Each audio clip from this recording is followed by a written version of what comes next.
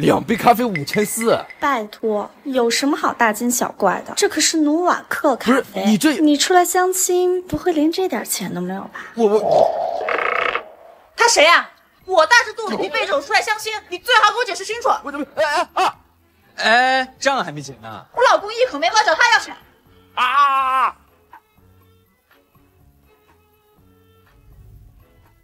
刚才那人是饭托。哦，谢谢你啊，大宇，表哥。这你女朋友啊？不是，美女，别怪我没提醒你，我这个堂弟吧，没什么本事，跟着他没好日子过。跟着你就有好日子了。当然，不过我已经心有所属了。你又换女朋友了？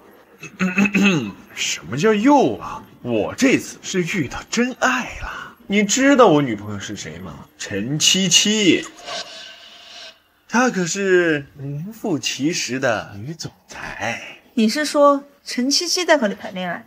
当然，正好周末爷爷生日，到时候我把她带来。大宇，记得把你这女朋友也带上，让你们呐开开眼。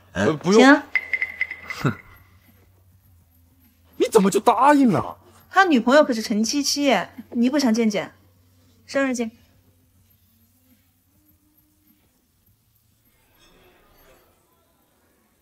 爷爷。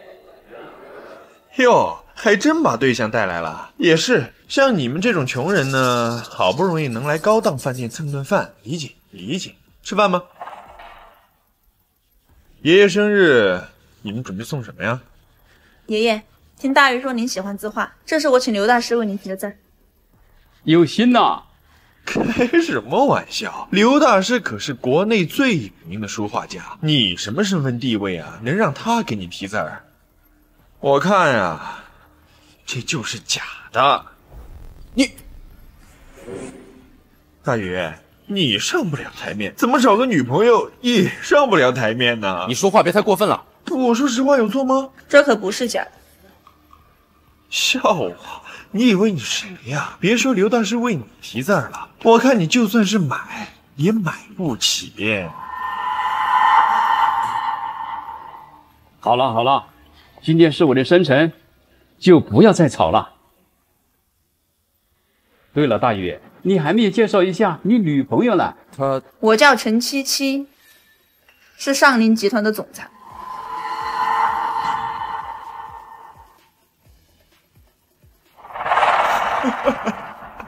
大宇，你上哪儿去找的一个奇葩啊？亲爱的，七七，亲爱的，这女的冒充你，还说那字画是刘大师亲自题的字儿。哟，还碰到同行了。你说你这字是刘大师题的呀？刘大师可是我的忘年交，他老人家从不轻易提笔的。你撒谎也不打打草稿啊？是吗？既然你们这么熟，那干脆引荐一下吧。爷爷他老人家可是很喜欢刘大师的。有没有点职业道德呀？撞过了头，咱们俩都下不了台。哎呦，刘大师很忙的，平时从来不轻易见人。那打个电话吧。哎，刘大师的号码我存在另外一个手机上，哎，要不下次我带爷爷去他那儿喝茶，怎么样？别下次了，我来打。喂，刘大师。七七，怎么样？给你的那幅字画，老人家喜欢吗？爷爷他很喜欢，想认识您一下。你好，真的是您呐，刘大师，久仰久仰。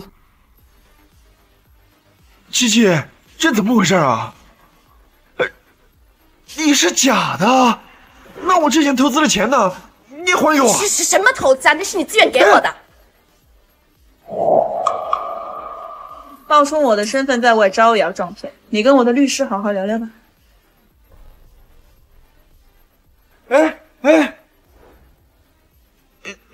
你们要干嘛？你摔坏了我的字画，我打算赔呀。多少钱呢？不贵，按市场价估计170万。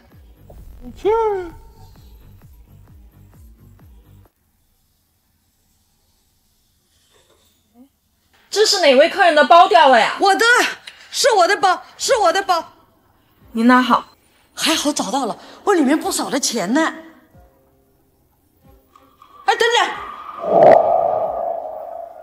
我包里有5000块钱，现在怎么只剩下3000块钱呢？你是不是拿我钱呢？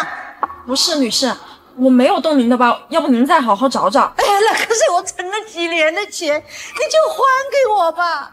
我没有拿您的钱，这钱没了，我也活不下去了呀。哎，你就还对呀，那可是我存了几年的钱，你就我没有拿您的钱。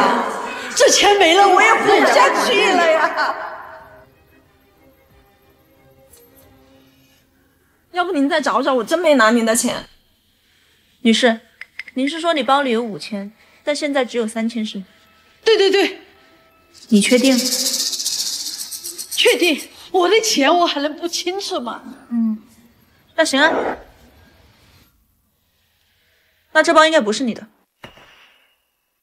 继续找失主。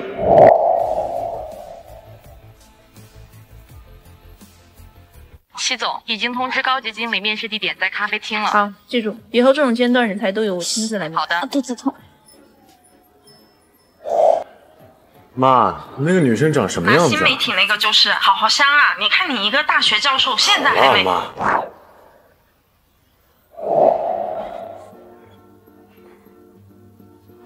不好意思啊，我迟到了。没事，请坐。带简历了吗？啊，我还需要简历啊。是我的疏忽，跟你肯定不能走常规流程。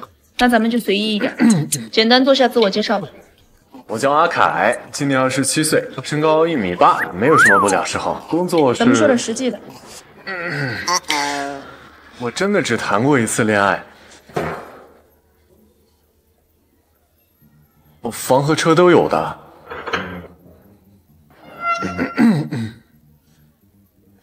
这样吧，你的情况我已经大致了解到了，说下你对薪资方面的看法。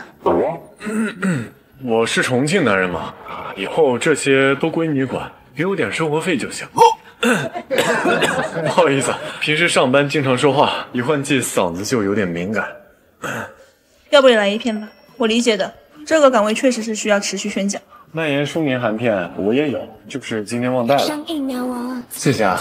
咱们继续吧，你刚刚说的我都不大明白，要不你直接说一下你的工作模式和流程。这个也要问？